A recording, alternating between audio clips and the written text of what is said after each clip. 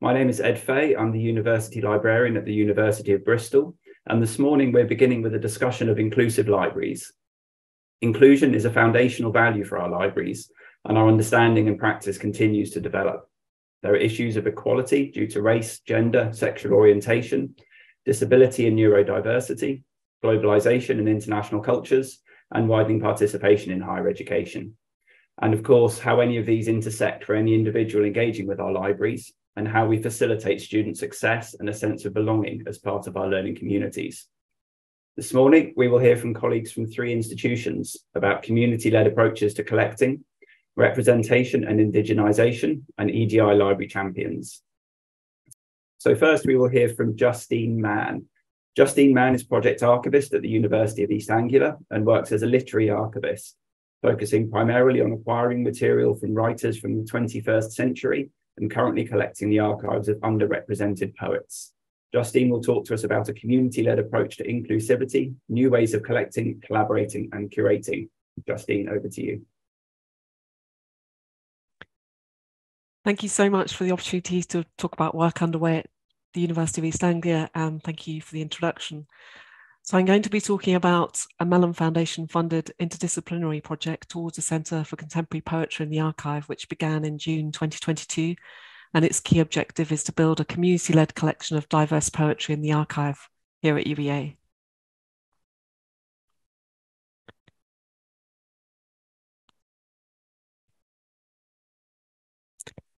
So I'm going to focus on 3 areas in particular: our methodology and really getting under the skin of what we mean by community-led and diverse, the role of the research library in this collaborative project, and the potential for its wider application as a collection model.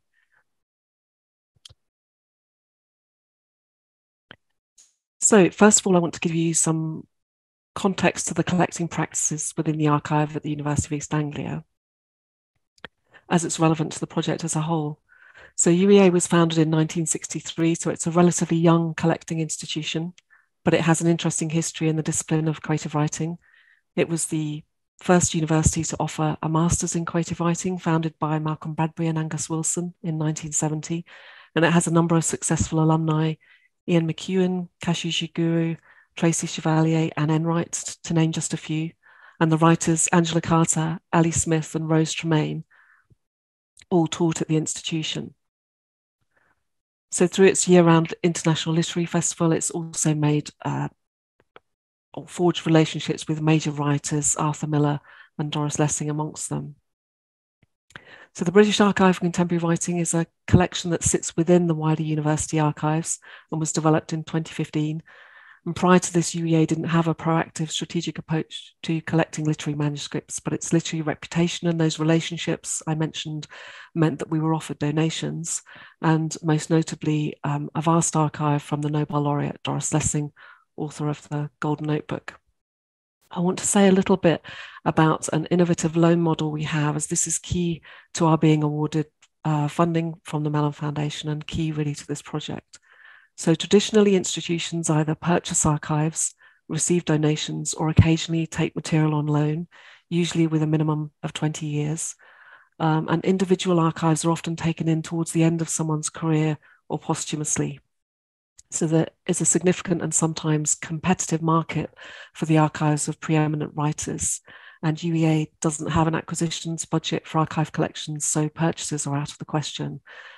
Another complication is that writers are often freelancers, so disinclined to loan material for long periods in case they find they need to sell at a later date, either to fund writing time or in the form of a pension. So the traditional 20-year deposit model doesn't really work in contemporary collecting either. So in order to grow collections that our students, researchers, and visitors would want to engage with, we developed the storehouse model. And in order to form this model, we consulted with writers, with literary agents, with Society of Authors, which represents writers, and also literary archive valuers. So having formed the model, we collect discrete material from writers earlier in their career as a temporary loan, and with the idea that it can be returned to the writer at 6 months' notice should they wish to move or sell their archive at a later date. A storehouse model deposit might be correspondence, working papers, notebooks, and manuscripts relating to 1 or 2 literary works. And the selection of writers is led by the Faculty of Arts and Humanities and is scrutinised by a governance group made up of faculty and library staff. So we have 22 writers' archives, 9 acquired under the Storehouse model, and have a busy programme of archive-based teaching across the spectrum of undergraduate, postgraduate and PGR teaching. And we've engaged in National Lottery and Arts Council funded projects and a variety of public engagement activities, including exhibitions and outreach programmes within the wider community. In a research context, working with archive depositors much earlier in their careers has allowed us to better understand their working practices in a digital environment and the characteristics of a 21st century archive, together with the implications and opportunities this presents for an archive's digital infrastructure. We advocate for digital humanities and literary scholars, institutional archivists and archive depositors to be at the heart of archival collaboration to fully realise the affordances of those digital collections and their potential for research. And the involvement of academic staff in the archive has led to interesting interdisciplinary research and publications. And one such publication was read by Mellon Foundation staff. So in April 2021, the Mellon Foundation's Public Knowledge Programme contacted me directly, and they felt some frustration that collecting institutions were not yet building archive collections of underrepresented writers, and wondered whether the dynamic nature of the Storehouse model might be a mechanism to escalate this. It so happened that prior to the pandemic, a proposal to build a collection of contemporary poetry archives and increase the diversity of our collections in our governance group had already been approved. So incredibly, Mellon were inviting us to apply for funding to enable an already held ambition.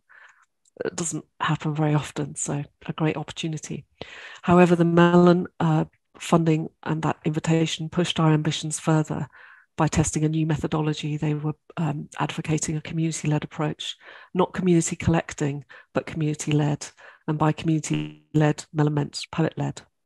So over the course of 6 months, between May and October 2021, I worked with the poetry critic and academic Jeremy Noll-Todd to write the funding proposal, with Mellon programme staff offering advice on various iterations, which is their typical approach. So it's a long haul. Mellon Committee met and approved it at the end of 2021, and we commenced the project in June 2022. It was essential for the credibility of this project to place a poet at the heart of the leadership team, and we developed a role description and advertised it widely. And Will Harris, the successful candidate pictured here, is an acclaimed writer of Chinese, Indonesian and British heritage. Born and raised in London, his debut book, Rendang, won the Forward Prize for Best First Collection 2020 and was shortlisted for the T.S. Eliot Prize in 2021, and his latest collection, Brother Poem, has just been published. His role as visiting poetry fellow is to consult and represent the 4 poets in residence who are depositing their archives with us, and I'll say a little bit more about this methodology later. So now to the definition of an underrepresented writer. The Mellon Foundation highlighted BIPOC poets as a priority area for collecting. I'm sharing a statistic here about the UK, which demonstrates that as late as 2017-18, the London Review of Books, one of 26 publications to be surveyed as part of research, only commissioned white poetry critics who wrote exclusively about white poets, the vast majority men. The research was led by the UK poet and critic Sandeep Parmar, a member of our advisory group. Parmar is a co-founder of Ledbury Poetry Critics, which mentors marginalised writers in writing poetry criticism. And Parmar's research had identified that structural exclusion operates across many intersections of identity concurrently, including around sexuality, gender, and class. So it follows that poets at the intersections of these forms of discrimination are particularly disadvantaged. So mindful of intersections and in consultation with our advisory group, we started to define what underrepresentation means in a British and Irish context. It extended to include poetry, which is innovative in form and which uses marginalised dialects. We're aware our project builds on pre-existing initiatives like the Blood Axe Poetry Archive at Newcastle, the British Library's Between Two Worlds Poetry and Translation Archive, and the Mayday Room's Radical Poetry Archive. So taking the definition of underrepresented, we then worked with the advisory group on our shortlisting criteria. We moved on from talking about underrepresented groups towards thinking about the various critical markers each writer would need to meet to be included in the archive, and they're mentioned at the bottom there. So once we had our definition and our critical markers, the group was invited to nominate the 4 poets to be archived during this proof of concept project. And poets with the most nominations were invited to deposit in the archive. So now I'll say a little bit more about the methodology and stakeholders involved in the project. I've talked about the project team already, but the poets are depositing a discrete collection of archive material, reflecting on the process, producing creative critical responses, and running workshops in Norfolk public libraries where participants are invited to respond to their archive through creative activities. And this will form another layer of interpretation in the archive. And the poets are paid for 14 days of their time. Our public engagement partners, the National Centre for Writing and the Public Library Service in Norfolk, work with us on audience development, allowing us to reach participants the university finds harder to target. The advisory group scrutinises proposals and approaches and provides critical feedback. And the stakeholder consultation group includes members from the US, Canada, and the UK, and representation from the International Council on Archives. This allows us to highlight our approach to see if it resonates with different institutions and territories. So we have 8 months left of an 18-month project. So a number of the milestones listed here have already been achieved. This period has really been about establishing the various groups, developing those relationships, particularly with the poets as they deposit material, and carrying out consultation. All participants have been funded for their time, and this affects who becomes a member of your various stakeholder groups and the voices you have influencing the project. You definitely can't rely on voluntary contributions from freelancers. Mellon really understood this. Other funders sometimes don't. If you really want diversity, you need to fund people's time, however small their contribution. So there are emerging questions and challenges that the project's confronting, and these will be written up fully in the final report at the end of the project. But we're encountering a healthy suspicion from the poets in terms of how they regard the institution, why your location, what's in it for you. From scholars who are questioning the authenticity of the archive, if it's a discrete selection curated by the depositor, is it really an archive? And also that depositors are showing a reluctance or some reservations about sharing digital material. I think the separation between work and private life for a writer is not straightforward. Sometimes there is personal information, and although there are, embargoes available and tools exist, trust needs to be built over a longer time with writers and individuals. So here are the remaining deliverables for our project. Events, it's more of a dissemination phase. So events, symposium, a public outreach program and a final launch, reports and publications, including a pamphlet of creative critical responses from the poets, physical and digital exhibitions at UEA, but also in Norfolk libraries.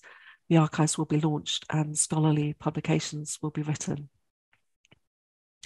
So I just wanted to say something about the library's role in this. The funder came directly to me as archivist rather than to a scholar because it was about collections growth. Academic scholarship within poetry and literary criticism was absolutely vital to the integrity of this project, but collection management is key to sustainability of the collections in the longer term. The many moving parts of the project and their interdependencies on collection management and infrastructure meant that it made sense for me as archivist to oversee the budget and to act as project manager for the entire project. To avoid silo working, the project team meets weekly and shares decisions. So poets, academic, and archivists shape one another's outputs and learn from each other. It's a genuine collaboration. The role of visiting poetry fellow as a bridge between the underrepresented poets and the institution, building trust, sharing constraints, skepticism, and concerns, as well as desired outcomes, has been absolutely vital. So finally, the potential legacy of the project. In terms of next steps, if successful, we'd like to expand our work and identify UK and international partners to work with us. It would be great to see a wider adoption of alternative collecting models elsewhere to speed growth in representative contemporary collecting, but I think further research is needed to identify barriers and opportunities at other institutions. On a personal level, it's my first time as co-investigator on a research project, and it's been a fantastic experience. I think library and archive staff should feel emboldened to take a lead in developing grant proposals, and this is actively being encouraged by AHRC and RLUK23 drawing in scholarly subject expertise from within the academic community is always possible. And finally, winning research income really makes internal stakeholders take notice and can be valuable in making a case for investment and infrastructure. Thank you for listening. Many thanks, Justine. I'm sure that will have led to many questions arising for those of us listening to you this morning, and we'll look forward very much to exploring those with you at the Q&A session towards the end of the session this morning. We're going to hear next from Michelle Blake, University Librarian at Te Wara Wānanga o Waikato, Kim Tairi, Kaitoha Puka, University Librarian at Auckland University of Technology, and Sue Roberts, University Librarian at the University of Auckland. Many of you will know Sue and Michelle from their work in the UK. Kim joins them to share some insights from the indigenisation journeys they and their libraries are on, and this will be a pre-recorded session. So, over to you. Tēnā koutou katoa. Nau mai ke tau tātou kōrero. We would like to begin today by acknowledging the Indigenous peoples of the land on which you are today, and to mihi, or greet and acknowledge, to our colleagues at both Consul and RLUK. Ko Michelle Blake toku ingoa. Kia ora, I'm Michelle Blake. I'm the University Librarian at Te Whare, Wānanga o Waikato, the University of Waikato. I'm here today with my colleagues Kim Tairi from AUT and Sue Roberts from the University of Auckland. And we've chosen whakatoki, which is a Māori proverb. And these play an important and large role within Māori culture and are used often as a reference point. And we've used this whakatoki at the bottom of our slide that you can see, which in English, what is the most important thing in the world? The answer, he tangata, he tangata, he tangata. It is the people, it is the people, it is the people. And that's really what we're going to talk to you about today, our journey in Aotearoa, New Zealand, ko te tangata for the people. Kia ora koutou katoa, ko Kim Tairi tōku ingoa, he kaitoha puka hou ki te wānanga aranui o Tamaki Makaurau. Kia ora, hello, my name is Kim Tairi and I'm the University Librarian at Auckland University of Technology here in Aotearoa, New Zealand. And it is my pleasure to start this session with a karakia. Now, karakia are traditional incantations and they're used to acknowledge our ancestors, our tupuna, and our atua, our Māori deities. And in this context, they can be used to create a safe space for us to meet. Kia inoi tātou. Tūtara mai I runga, tūtara mai I raro, tūtara mai I roto, tūtara mai I waho, kia tau ai te mauri tū, te mauri ora, ki te katoa, haumi e, hui e, taiki e. Tēnā koutou katoa. Ko Sue Roberts toku ingoa, manu take, te tumiharenga, Waipapa tō Mataroa. Hi, I'm Sue Roberts, Director of Libraries and Learning Services here at the University of Auckland. We thought it would be helpful to place our work on indigenising libraries in our national context. We are members of Consul, the Council of Aotearoa New Zealand University Libraries, which is the collective leadership of Aotearoa New Zealand's academic libraries. We are small, there are 8 of us, but we are powerful. As you will see on this slide, this is our strategy kete. Our kete is a basket, which is our collective commitment to working together to progressing these shared goals. You will see that we are committed to Te Tiriti o Waitangi, the founding document of Aotearoa, and to the partnership with Tangata Whenua, with Māori, that this requires. It is this commitment that has driven the indigenisation work we are sharing with you today. You will also see in our strategic kete the pillar He Tangata Rawe, which means amazing people. He Tangata Rawe, as part of our strategy, is about nurturing and growing our amazing people. In doing that, we aim to create and foster environments that are culturally safe, inclusive, and encourage diversity. We also nurture and grow Māori and Pacific staff, aiming to increase numbers and representation at all levels in our libraries. We also focus on enhancing the cultural capabilities of all staff.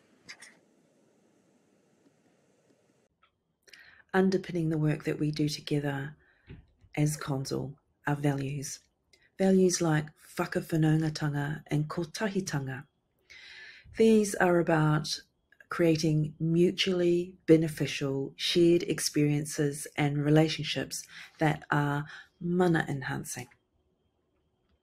Massey University Library defines mana enhancing as respectful interactions where all the members of the university community work collaboratively in a partnership way at every opportunity, thus enabling a person's mana, their dignity, their power, their influence, their status to flourish. Library leaders must recognise that individuals within the organisation and teams will be at different stages on their indigenisation journeys, and that we need to support people in their learning in this space. Also, Consul are te tiriti led, which means respecting and enacting te tiriti o Waitangi, which is the founding document of Aotearoa, New Zealand, that was signed in 1840. And it is a contractual agreement between the Indigenous peoples of Aotearoa, New Zealand, and then the British Crown, but now the New Zealand government. The other values that we practice are tika, pono, mea aroha. So tika is about doing things the right way, doing things correctly.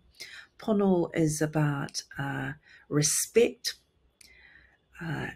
integrity, and aroha is about compassion and understanding.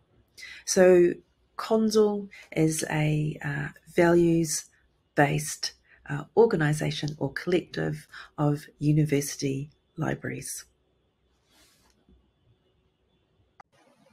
Although each of us is on our own journey, a number of common themes have emerged from the indigenisation work that we've all been doing. We've represented these on a thiki or an octopus or squid on each of its tentacles, and we're going to pick up and talk about some of these common themes in the next few slides. Now, Kim has already talked about the values which underpin the indigenisation work that we've been doing. And she's also going to pick up around the new ways of working. Sue is going to talk about leadership and really how you make indigenisation a strategic priority. Finally, I'll focus on rethinking our recruitment and making sure that we build capacity across all of our staff. Indigenisation requires different ways of working, and when you partner or collaborate with Māori, there is definitely a preference for working collectively. It can require more time because the collective is inclusive. Everyone is given the opportunity to contribute their ideas and thoughts. And this is often done through Wānanga, and Wānanga are best described as forum, where you can get together and meet and deliberate and discuss and consider the ideas of all of those present. The other things to consider when working with Māori, so we've touched on whakawhanaungatanga, which is about building shared experiences, and kotahitanga, which is about working collectively. But it's also important to meet at the right time and place, and that there is an element of reciprocity involved in this work. The expectation when working with Māori is that there is utu, or balance and reciprocity, that flows back to the community, whether that is the iwi or nations or the hapu family groupings.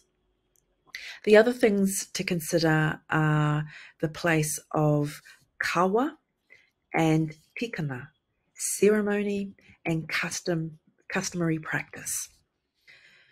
The karakia that we started this presentation with and will end with is an example of kawa. The karakia is used to create a safe place. In the Western paradigm, we might consider this as a culturally safe place and practice. And so it's really important to create the space to include kawa and tikana. So when working with Māori, there are different ways of working that need to be considered and practiced. We want to talk about rangatiratanga, which means leadership, and how critical it has been in our indigenisation story so far. I will speak about Te Tumu Herenga, about this team here, real people committed to the mahi work that we have been outlining. I know this is all very relevant to Kim and Michelle's teams too. So leaders go first and do their learning out loud. This was and still is a vulnerable place to be, and a space that we continue to prioritise and invest in as a lead team for our library. We share our own learnings with each other and with colleagues. It's okay to make mistakes, to model our learning with the wider team, to talk about when things go wrong and how we felt. We've also learnt, most importantly, the critical nature of a place and a voice at the table for our Indigenous colleagues. A significant step forward for us in partnership and co-governance was the introduction of the kaiarahi role. This is a senior Māori leadership role, our colleagues Abigail and Manahiri, that we introduced several years ago. I can't overemphasise the transformational nature of this change for us as individuals working with the kaiarahi, as a team, in our culture, decision making and perspective, and for our wider organisation. It's not just enough to create senior roles, we also have to empower and support the individuals, and a key aspect of this is to share the power, to be genuine in this and see where it leads. On our journey, we didn't know where it was going to lead. We didn't know what it would mean, but sharing that power and being in the work together, genuinely together, was our goal. So I think as Consul, Michelle, Kim and I can't overemphasise the importance of senior Māori leadership roles. We have them all in our 3 institutions now, and other Consul members do too. They help us understand how to provide services that are representative of and responsive to Indigenous staff and students. We need to employ Indigenous staff at senior levels with enough authority and power to influence decision making and affect real change. They need to be embraced and supported by their team, their whānau, their family, who are fully committed, who will step into the challenge, will step into the discomfort at times and into the learning. Kia ora.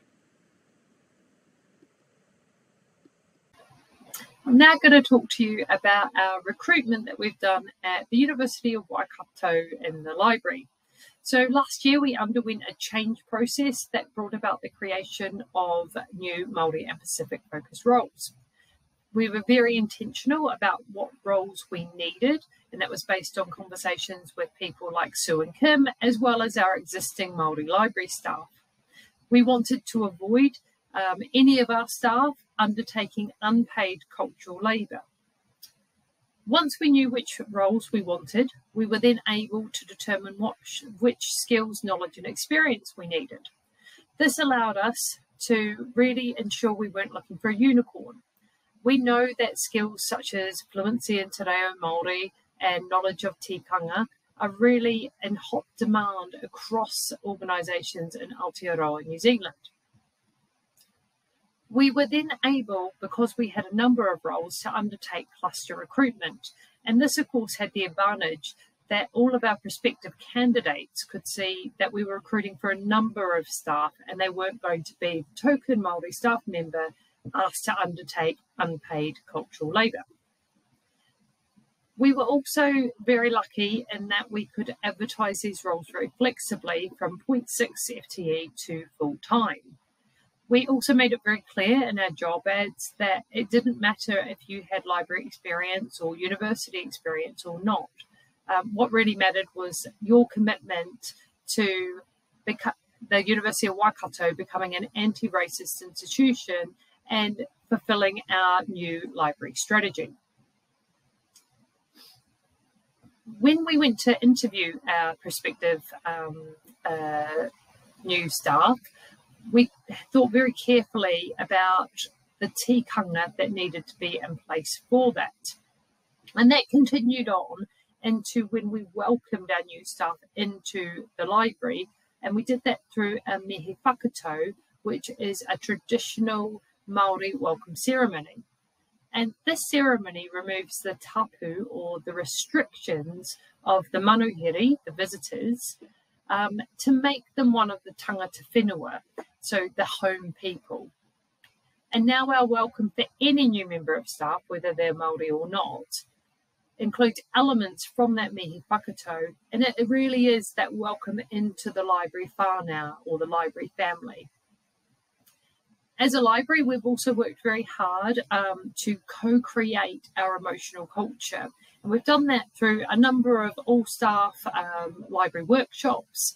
But really, this is around defining the emotions that we need to feel at work to be successful. And from that, our behaviours and our rituals will come. We've also ensured that we understand our obligations and our responsibilities from Te Tiriti o Waitangi.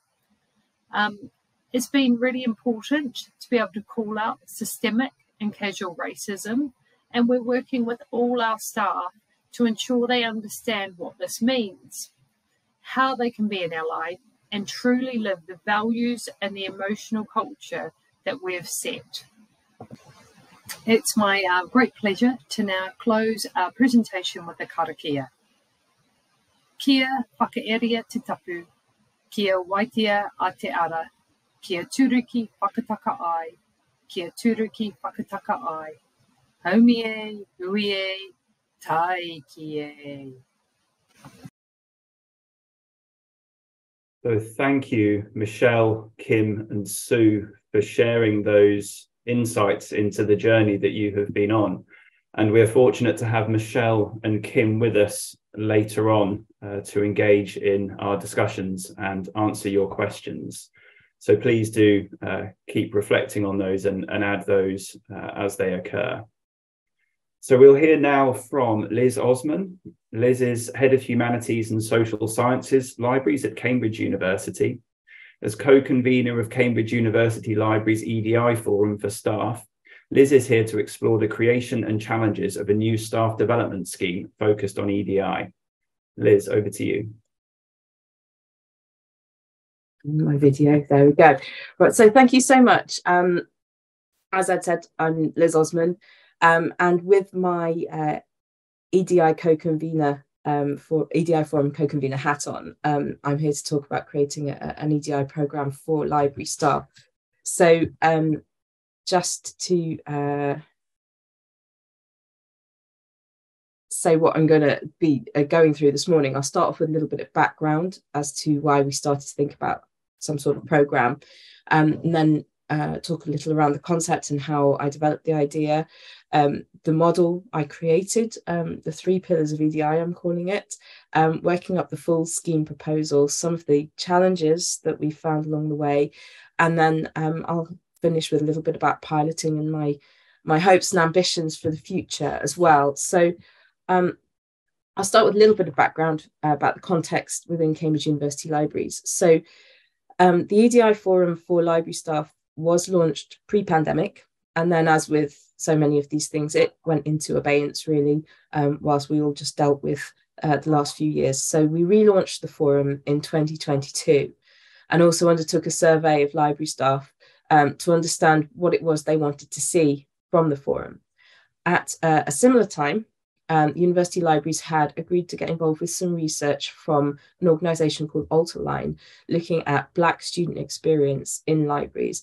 And they were one of, I think, about 10 institutions to take part. And the feedback from that report was really interesting. It was all anonymous, so we couldn't pull out Cambridge-specific information, but it was interesting to see. It showed us quite a few things to give some thought to, but it was focused on student experience. And I think that kind of chimes with what I've seen, which is that we as librarians are really good at considering EDI for students and for taking feedback and seeing how can we improve. But that doesn't always translate across to thinking about our staff and colleagues so much.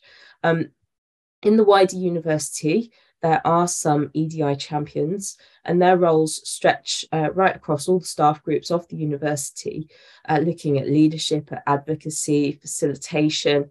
But really within Cambridge University libraries, EDI for staff has, I think, traditionally taken a bit of a backseat in comparison to student experience. So the creation of the forum and focus on staff is something a bit newer that's been finding its way.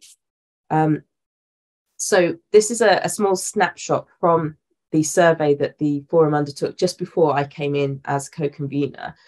So staff were asked, what do you think we should be trying to do with the forum? And I've just put the top 3 responses to that question here.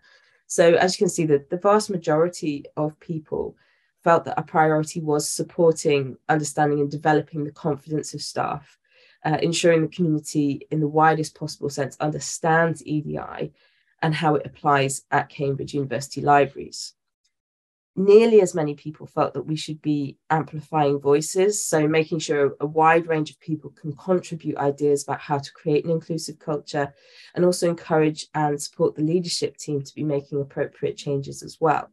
And then the same percentage, 81%, though not necessarily all the same people, felt that they were interested in practical support. So really how they could do things themselves in their own local settings. Now, again, that might have been them thinking about a focus on students, but also, what can you do locally with your library teams and colleagues to ensure that EDI is being thought about for them and that there's good practice amongst everyone. So with all of that in mind, a concept started to form for me of some kind of training opportunity to help with EDI for staff. There were some key principles that I felt needed to be behind it. It needed to be available to all staff, regardless of their grades or roles. So this wasn't about training managers. It wasn't something that was 10 minutes in your induction when you first arrived. This wasn't something that only related to people who class themselves as librarians within the teams. I didn't want it to be dependent on a specific level of prior knowledge. I wanted a scheme that would be open to everyone. So some of the early adopters might be those who were already really quite interested or knowledgeable in EDI, but I also wanted it to be available to someone perhaps coming from a much lower level of awareness of EDI in all its various forms. It really needed to have a light level of administrative burden for it to run successfully. If I was going to be asking Helen Murphy or myself as the co-conveners of the forum, or our local HR department to do an awful lot of work, then it's not really going to work. I also wanted the focus to be on individual learning and improvement. Again, building on that idea of not needing a specific level of starting knowledge. It's all about individual improvement and individual awareness. I thought it was important any sort of scheme had some level of recognition or celebration across Cambridge University libraries. So when you do complete it, it is acknowledged in some manner.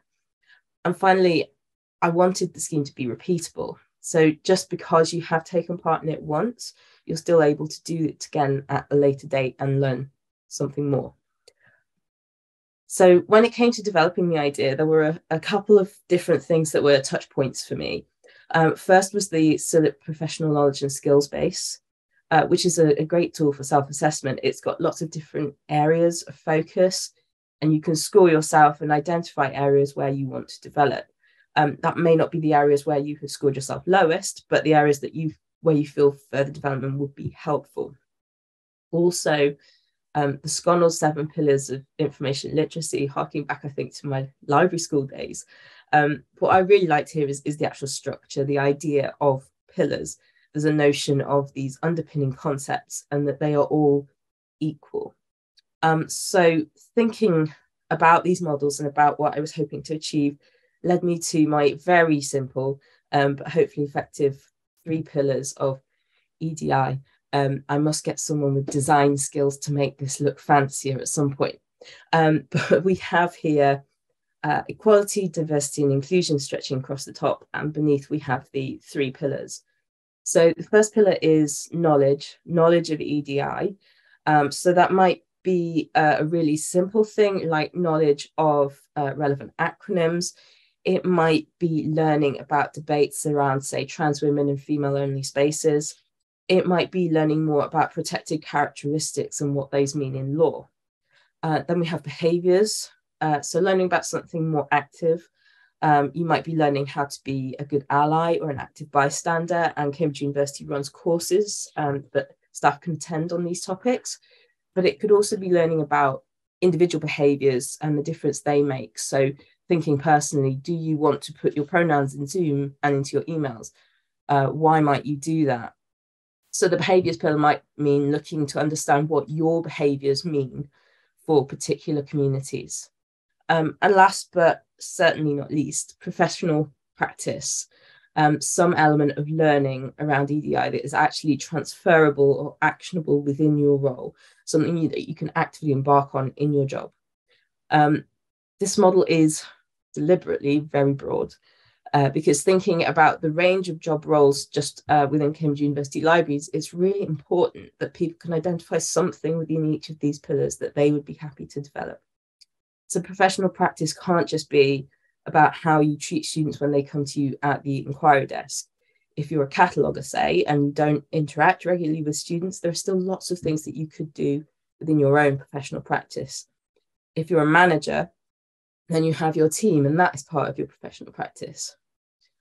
So the idea behind the scheme with the pillars underpinning was that it will be open and applicable to all staff, regardless of grade, length of service, type of role. To complete the scheme, participants will have to complete 5 pieces of learning or development that have been identified across the 3 pillars.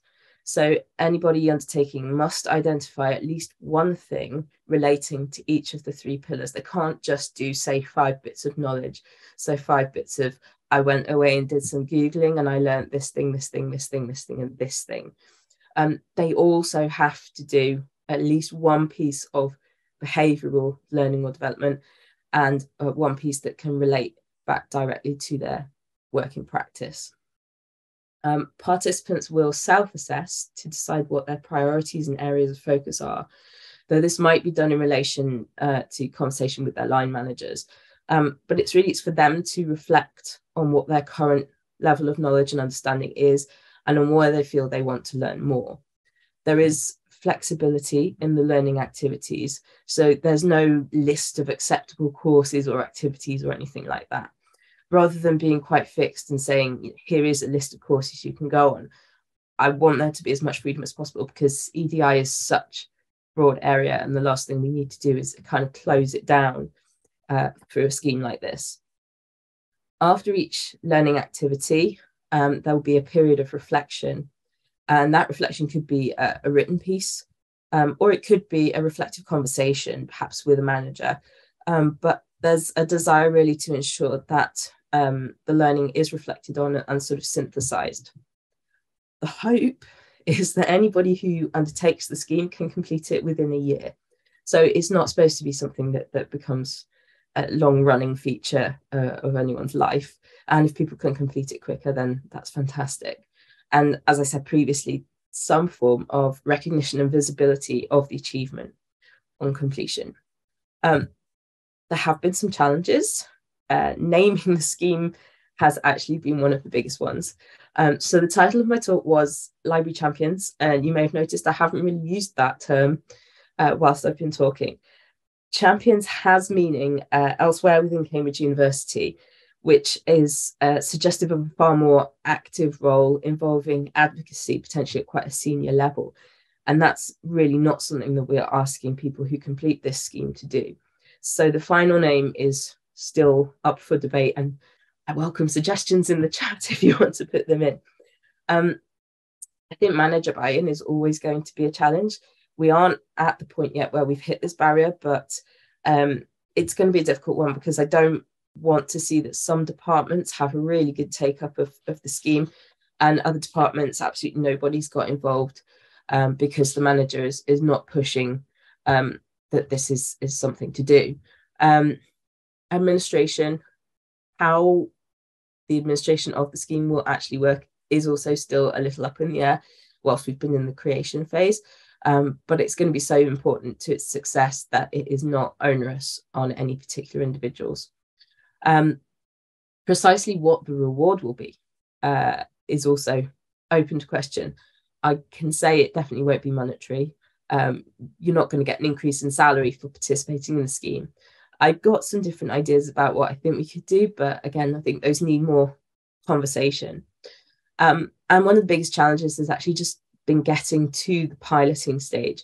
I'd hoped by the time I was giving this talk that the pilot would be well underway. But that's been a challenge just in terms really of due diligence. So having conversations with people like our HR department, even if we're not asking them to get involved directly, they obviously need to check that the scheme is going in the right direction, and that we're not doing anything that's sort of out of step or in conflict with anything else that they're planning. So looking forward, hopefully within the next month, we will be able to put a call out for piloting, and we'll be looking for about 6 participants to take part.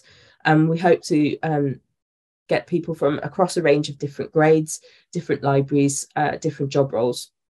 And really, we're asking that they are enthusiastic and that they will stick with the programme and complete it. But also, all we want really is scrupulous honesty in their feedback to us, and that they'll be quite vocal in giving feedback, that the more information we have, the better we can understand any changes we might need to make to the scheme. If all goes well, then with any tweaks from that pilot, ideally we'll look to launch the scheme fully later this year and promote it, and then have a process of continuous assessment going on to see whether the scheme is really reaching the objective of improving EDI knowledge and practice across our staff members.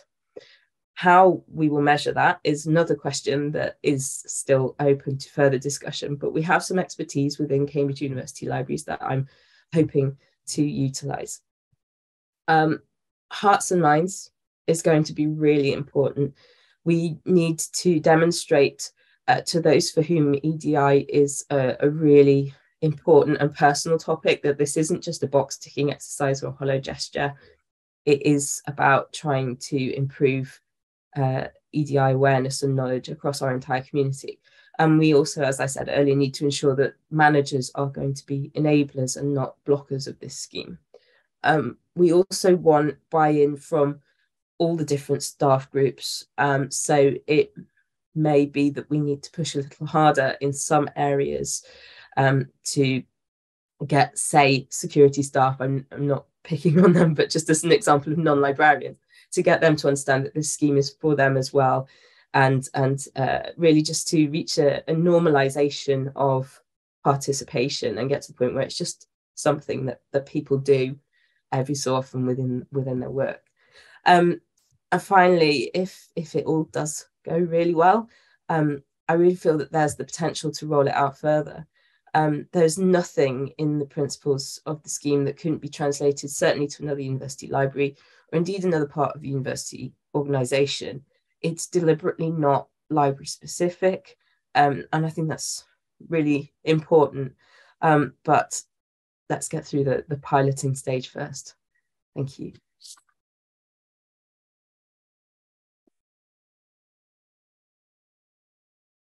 Thank you, Liz, for sharing your insights into how to put together the systems and the structures to do this across our libraries. I can see a number of questions coming in already for everyone who's spoken this morning, which is great. I wonder if I might invite everyone to join the panel now, and we will start to discuss between us the questions that have come in. So with thanks to everyone for really insightful presentations this morning, some really inspiring work presented, but also some really frank recognitions of the challenges that we encounter, whether that's within our organisations, but also for us as individuals leading and participating in this work. So I hope there'll be plenty for us to explore. Liz, I can't, there we go. Super. Okay, so thank you all for participating in the discussion, and with particular thanks to colleagues from New Zealand, where it is very late in the day, and we'll possibly be entering into tomorrow, I think, as we conclude some of our discussions. So thank you to everyone. I was really struck by some of the commonalities across each of the presentations that we've heard this morning. So we've heard a lot about inclusion activities themselves needing to be inclusive, the importance of really conscious effort in creating safe spaces, whether that's through ritual and other activities, and also the importance of building confidence. We've also all reflected on some of the challenges that we encounter. And I wonder if I could ask you all initially just about those journeys for you as individuals. What has struck you, has really stood out to you on your own journeys as an important point of learning that you might share for us all?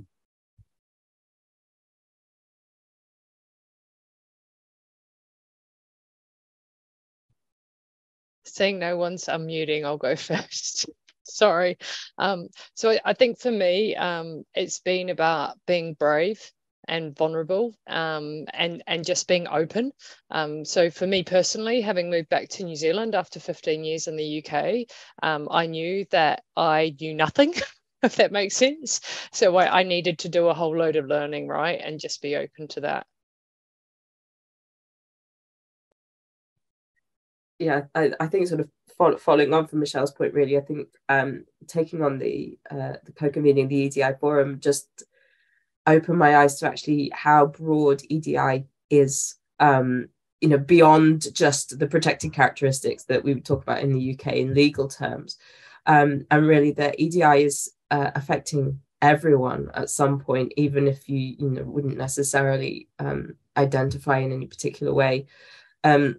So I think that was a huge learning point in terms of actually just the breadth, and then thinking about the scheme and, or how do we capture that breadth within the scheme, and it's by sort of not putting barriers up to it and keeping it as open as possible. I think for me, on the Mann Foundation funded project, definitely just to echo what's already been said, being open and being brave, and putting the imposter syndrome to the side. But I think with this particular project, just bringing people in, Jeremy Noltard, the poetry academic and critic, and myself had some sort of knowledge and understanding, but wouldn't have been able to begin this project without bringing others in to define what we meant by underrepresented. Also, we had to push back a little bit to Mann and say, actually, this is underrepresentation in Britain and Ireland, and it's a bit different to what might be the case in the States. So there was quite a bit of conversation going on there.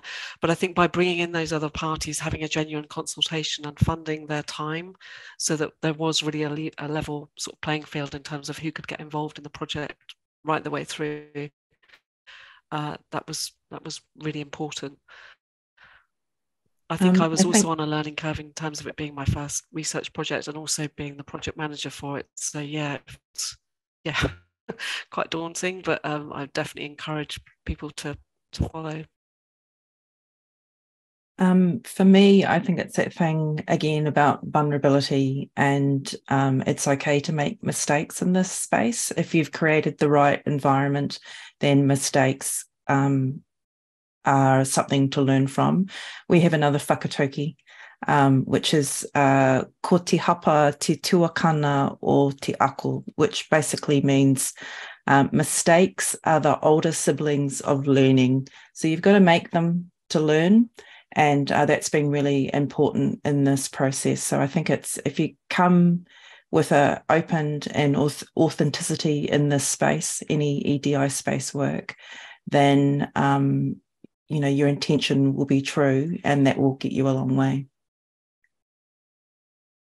Picking up on that theme of authenticity, there's a question here from New Zealand libraries that I have a feeling you'll all be able to offer reflections on this. And the question is, how have you ensured respectful use of, in this case, Maori culture that doesn't border on appropriation? And asking, did it involve reaching out to local communities to discuss how culture was used in certain environments? But I have a feeling this will also apply when considering how we build representation within collections or build true inclusion in EDI programs. So any reflections on that? I think it's the things that Michelle touched on. It's really important for this to come and be led by Māori Indigenous staff. And then you won't get that risk of cultural appropriation if it's led by community, it's led by iwi. All our universities have offices of Māori advancement, so there's quite a lot of expertise sitting within our organisations. And I mean, I must say, I'm the only Indigenous university librarian in Aotearoa in our 8 universities, and I was the first, and I've been in the role for 7 years, and it's such an indictment really on Aotearoa that it's taken this long for an Indigenous person to be leading academic library. But it's the same in many of our cultural institutions. So it's not just an issue that we have in higher education, it's in a lot of our cultural institutions. And I know that there's more questions about recruiting and things later, but I'll leave it there.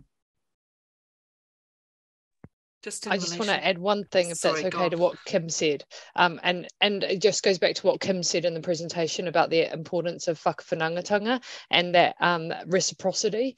So actually that has to be genuine. And certainly as someone who came in back to New Zealand, that was the important piece, right? Is being genuine in those relationships, doing what you say you're going to do. If you say you're going to do something, you do it, and you build up that trust, that credibility. But it's not just about you. It's actually that that idea of the reciprocity that's so important. So I just wanted to add that to all the amazing things Kim already covered.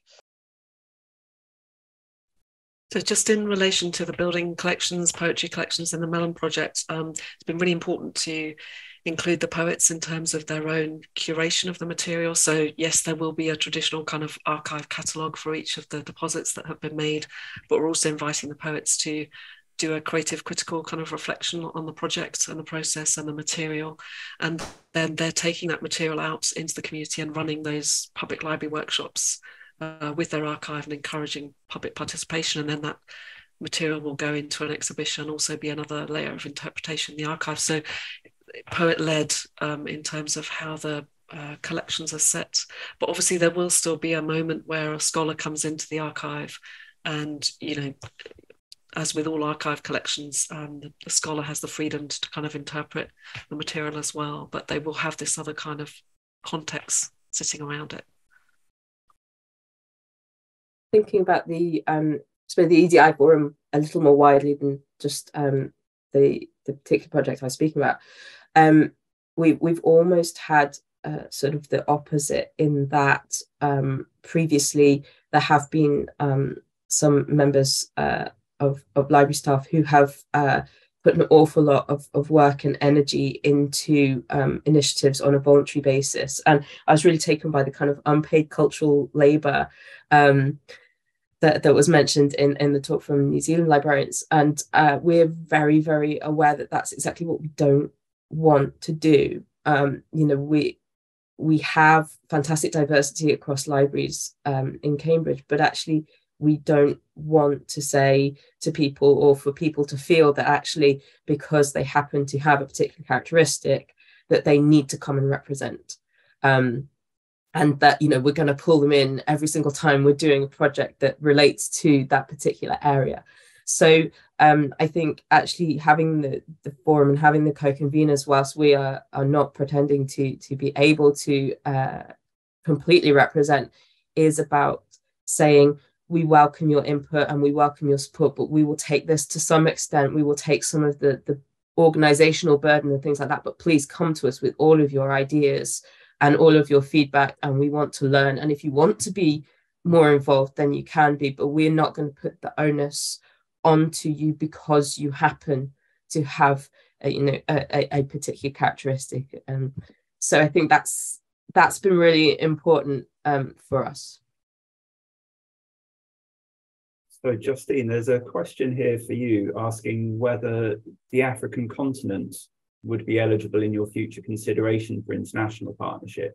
Is that how you consider representation in the work you're doing, and is that part of your future ambition?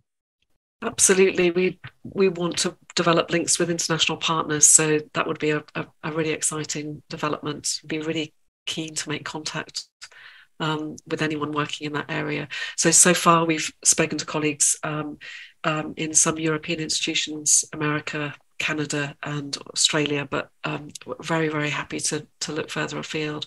And really, I think because we're in a pilot phase at the moment and we've still got this period until the end of November, is once that period has finished, that's when we'll be starting to talk to other organisations and see if we can put in a sort of follow-on funding to expand what we've been doing, but with those partners. So please do get in touch if it's of interest, and we'll be making some forays out there too.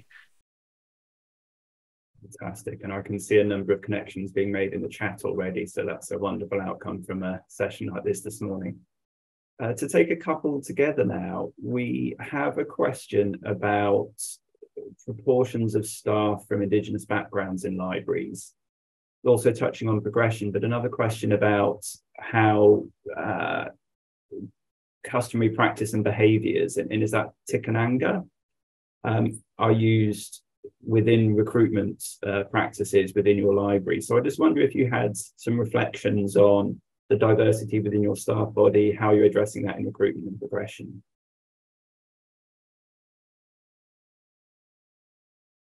So how you recruit, it's a lot to do with where you recruit and about where you advertise. And a lot of it is about networks. In our culture, relationships are really important. So people might not apply until somebody they trust has told them or knows somebody in the organisation, because they want to know that they'll be safe wherever they go. We also, when we interview in Aotearoa, New Zealand, we'll start the interview process with mihi, like a greeting, a traditional greeting. We might say a karakia to create safe space. So those are all signals to Indigenous people that it's not just tokenism. You're actually taking the culture seriously and creating a space where they'll feel comfortable to discuss who they are and what they'll bring to the organisation.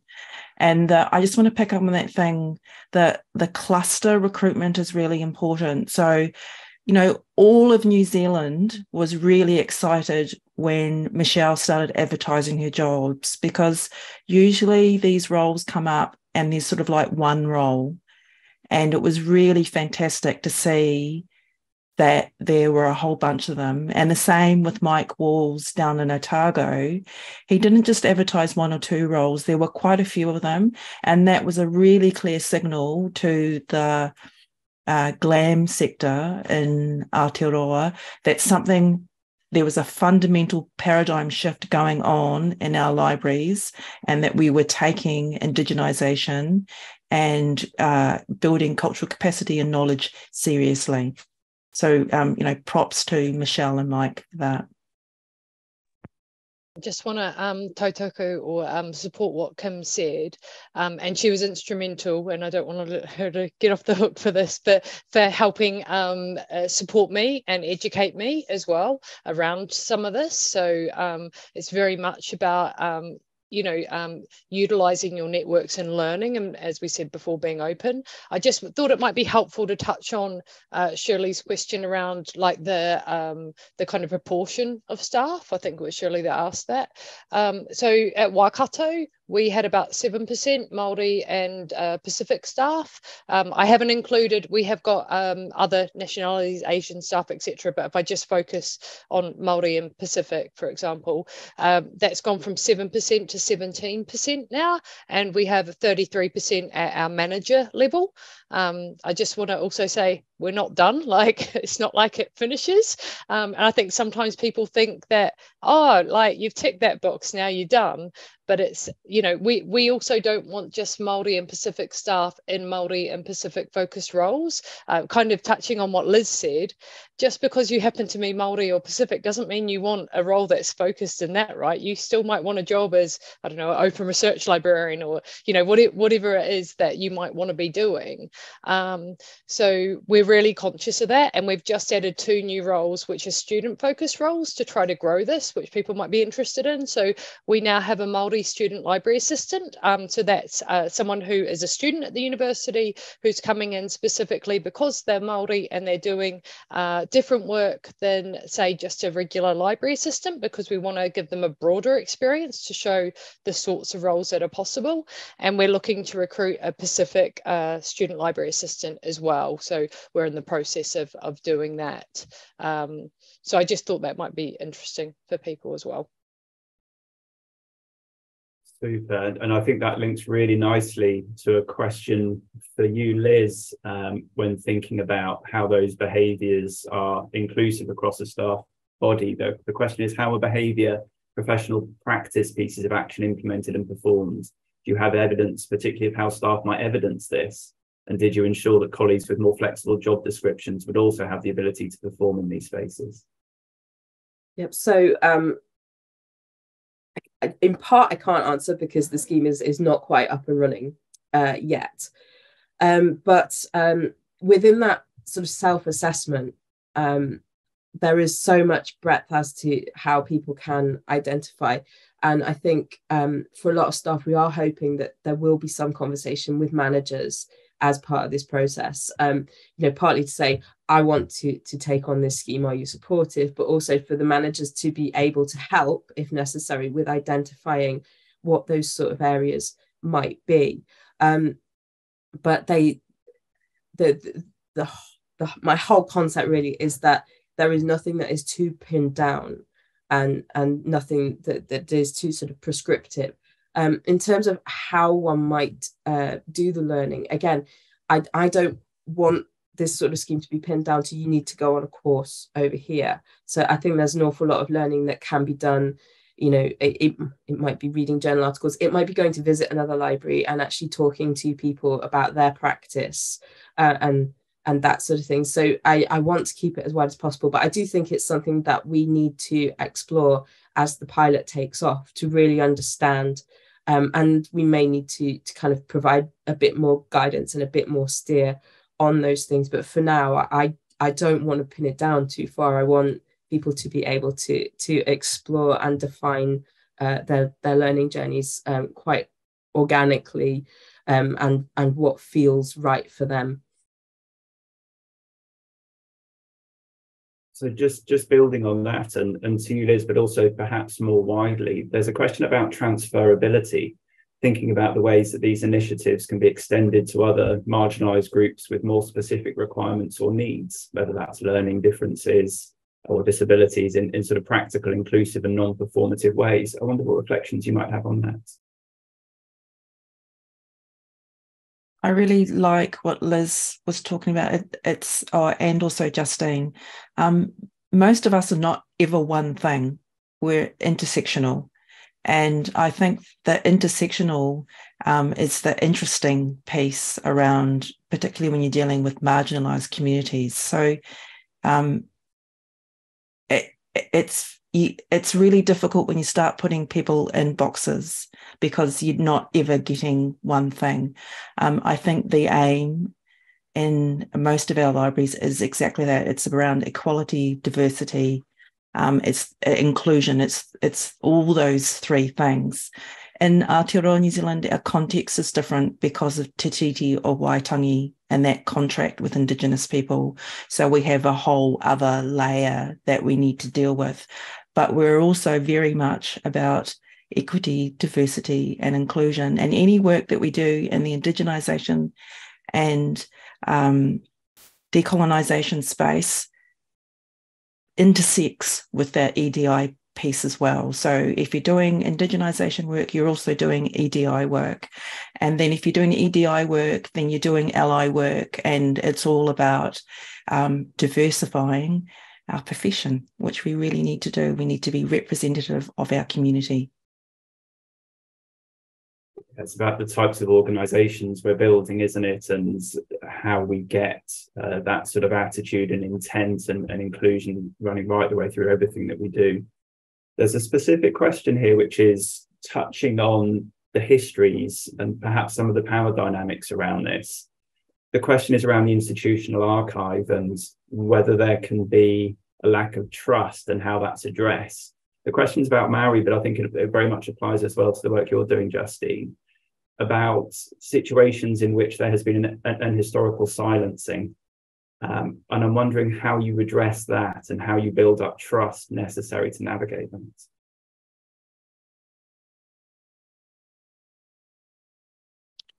So I think in relation to the Mellon Foundation project,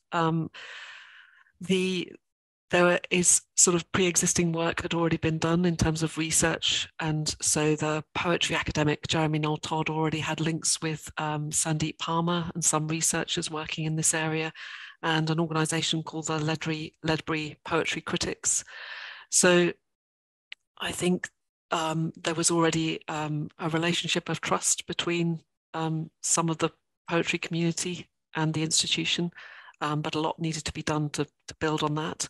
In terms of the storehouse model, I think that's a really great way for poets who wouldn't traditionally see, the poets that we're contacting wouldn't traditionally see how they fit within the collections within an institution, can see that model and see that it's something they can try, and they can withdraw their materials later. So that helped to build trust as well. So I think institutional practices tend to be quite different in those traditional models of either taking it and it's ours now, or we're buying it off you and then we can do with it whatever we like. So I think throughout the methodology and through the different consultations thing, I think that just continuing to have conversations and build relationships and be willing to change our methodology to adapt, that's been kind of key for us, if that answers the question.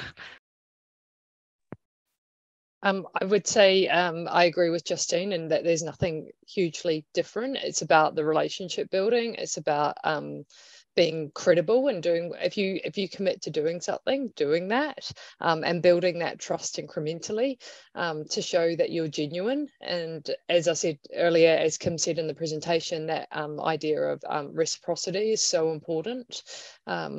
So I think for me at Waikato, one of the big markers was obviously listening, and then making very intentional decisions that we were going to recruit to these 5. There were 6 roles, but there were 5 that we were recruiting for. So 5 brand new roles. And as Kim described, that went out as a kind of cluster recruitment.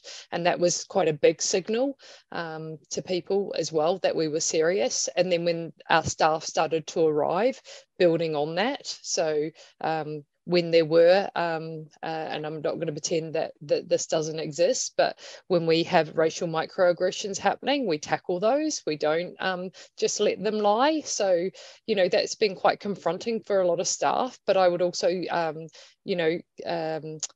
really recognise how my staff have fully lent into that as well, because they are difficult conversations. And there are people who haven't realised the impact that they have on others. So their intention is one thing, but it's their impact, right? And if no one tells you that's the impact you're having, how can you learn and how can you grow? It's a question here about the other side of this, and you've all touched in different ways about avoiding unpaid labour, the importance of building capacity to do cultural labour. The question is that people from underrepresented groups should not be burdened about who leads and who is empowered. And this was raised by each of you in different ways. I was wondering if you had any further thoughts and reflections on this. I think there's a really difficult balance to find, which is that there is no expectation being put on anyone that because of who they are, they must do this extra stuff. But that equally, by not putting the burden on them, we have to ensure that they're still being represented. And that they still have a voice, and they're not therefore marginalized because they're not having to do the extra work, if you see what I mean. So I think as the co-conveners of the EDI forum, Helen and I are incredibly aware all the time that whilst we can facilitate, we cannot speak with authority for everybody that we are representing. So there is still some reliance really on all of our colleagues to talk to us, but the hope is that we're taking some of that burden of administration, of organization, and that we are giving them more choice about how they want to engage, rather than there being a vacuum that they then feel they need to fill. Because nobody else is talking about these things and nobody else is doing anything.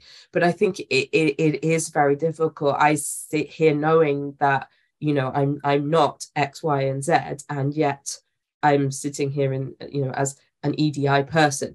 So it is kind of coming to terms with that and trying to find ways that enable people to feel that they can be involved and that they are being represented, whilst at the same time not pushing them into that kind of more tokenistic or free labor kind of model. Sue did touch on this a little bit in the presentation, but I guess it's about power sharing as well. And so one of the things that we've tried really hard to do in all of our universities is recruit Indigenous people at all different levels, but particularly in the senior leadership teams. So they are driving the changes and never alone.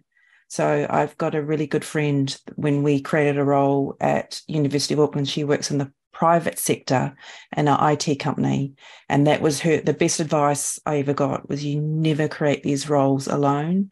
And I think it's the same for other marginalised groups. They want to know that there are going to be safe spaces for them with other people like them.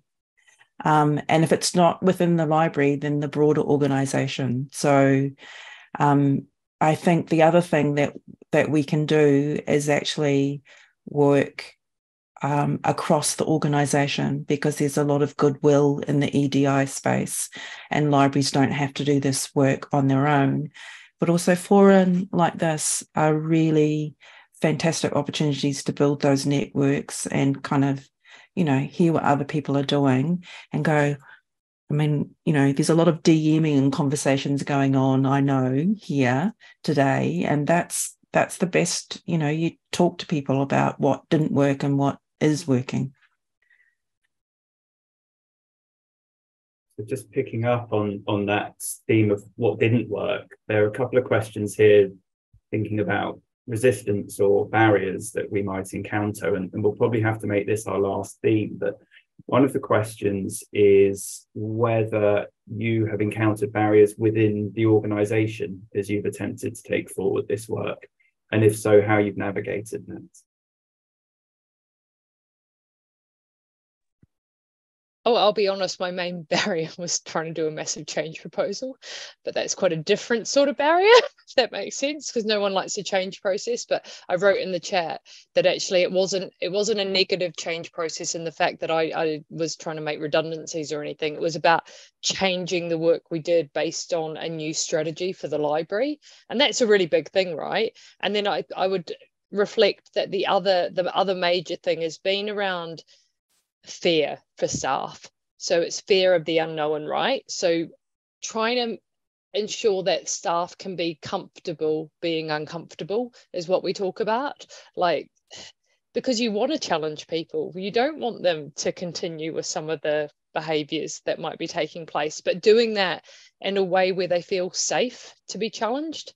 And how we do that is really critical. So a lot of that relies on the staff that we recruit, the way that we have those conversations, the culture that we set in our organisations. So it's not just one thing, it's a whole series of things.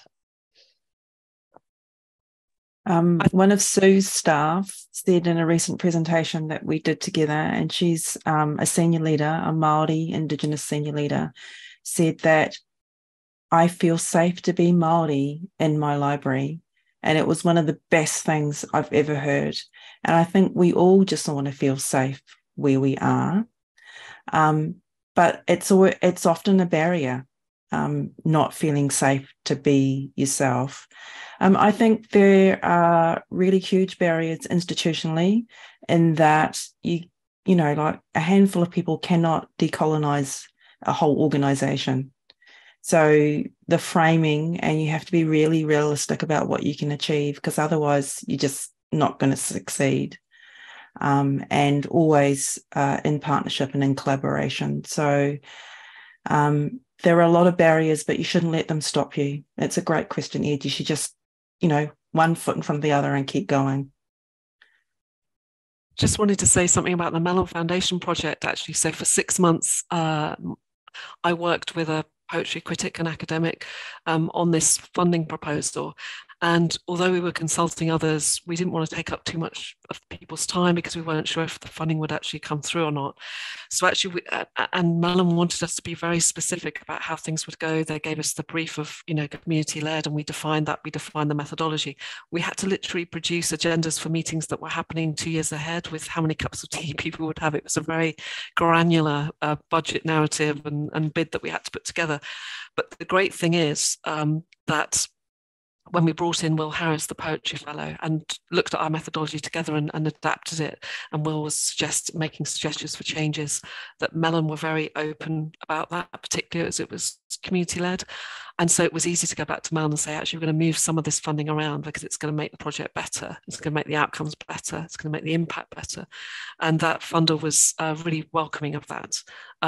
So I think that really helped. In terms of back in 2015, coming up with the storehouse model, I was lucky to have a very open-minded library director and in Nick Lewis, and sitting down and saying, look, this is what libraries do when they're collecting archives.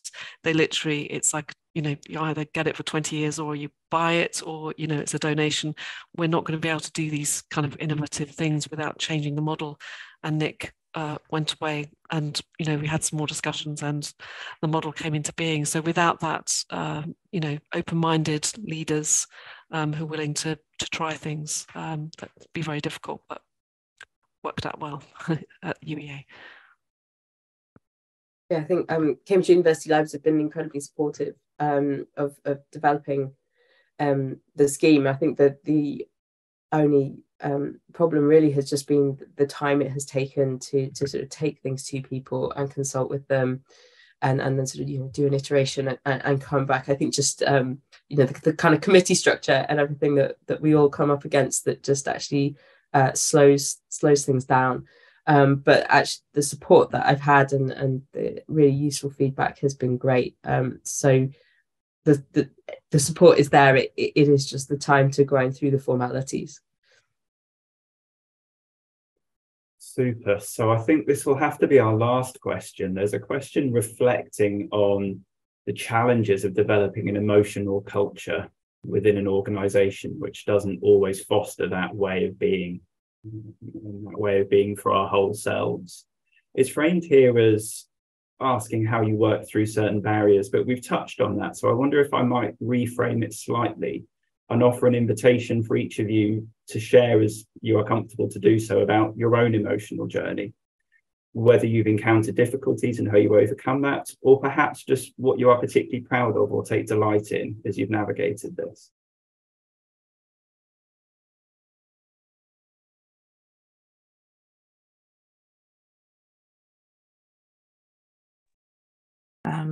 For me, it's I came back to Aotearoa after 27 years of living in Australia, And a bit like Michelle, it's you can't undertake this work if you don't start decolonizing yourself. And it is hard. And as an Indigenous person who didn't speak reo, our language, when we came back, and feeling whakama, which means embarrassed about that, it has been uncomfortable, and it remains so. But I just have to do it. It's important. As I mentioned, the only Indigenous university librarian. That means that I have kind of a responsibility, and I don't take that lightly. And if I want others to be on the journey, if I want our libraries to do it, then I have to be there and do it as well. So yeah, it requires bravery and courage, but I'm really fortunate that I have amazing colleagues to work with, and friends who are also on similar journeys. So that makes such a difference. So I might just touch on two things. One is that for me, I think my journey around some of this started when I was back in the UK, particularly with Black Lives Matters and things like that, and starting to educate myself around anti-racism. And I was at, for those that don't know, I was at the University of York before, which is very white, kind of middle class university. And it was a very different environment to what I've come in to at Waikato. But I'm really grateful for all the learning that I had at York and the conversations with colleagues, etc., and starting to do a lot of learning and relearning about things. And there was something, and I apologize because I could not remember which book this was in, but it basically was my light bulb moment about anti-racism, which said, if you're not doing anything, then you're complicit in the system, essentially. And for me, that was such a big light bulb moment that when I came and arrived back in New Zealand, I was just really conscious that I was coming to a university that was very different to where I'd been before, etc., and that I needed to be really open to just listening and learning. And then I'll just talk a little bit about what we've done at Waikato around that emotional culture, which I mentioned in the presentation. We've been really intentional about this and used a tool called the Emotional Culture Deck. If anyone's interested, I'll put a link in the channel. It's a New Zealand company. People like Air New Zealand use them. And we have co-created with our library staff the emotional culture we all need to feel at work to be successful in the work that we do. And that is what we hang everything back on. So when we experience things like racial microaggressions, we can go back to the emotional culture we've set as a library, and we can have conversations that say, so this happened, this was the impact, does that fit with being, and our 5 things are connected, supported, appreciated, fun-loving, and open-minded. And it's really easy to connect back to those and think about the behaviours and rituals that need to come to make people feel that way. So it's actually given us a really good tool for language to be able to have these conversations with staff.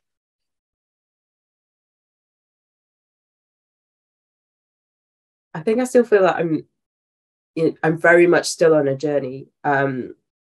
I'm quite new to senior leadership, so actually thinking about what does that mean, how do I need to think about the behaviors that I'm modeling, think about actually how open I should be about things, and certainly in terms of the EDI forum, recognizing that I am a facilitator, but I am not a representative. And I think my EDI learning journey is I'm nowhere near, there is no end for starters, and I am nowhere near it. So I think the hardest thing is actually kind of recognizing that I am not an expert, whilst I might appear to be in a position where people would look to me to think I am an expert. So worrying about saying the wrong thing, which I hear from so many staff, is an anxiety they have. I absolutely share that in a huge way, because I have put myself in a position where I feel even more vulnerable if I did say the wrong thing. But it's so important to just be able to say, well, I am still on this learning journey and I will never stop being on it, because EDI never ends. And just to be able to say, I want to know more, I want to be better, I want to be doing the best for all of my friends and colleagues, and trying to understand their problems, their needs.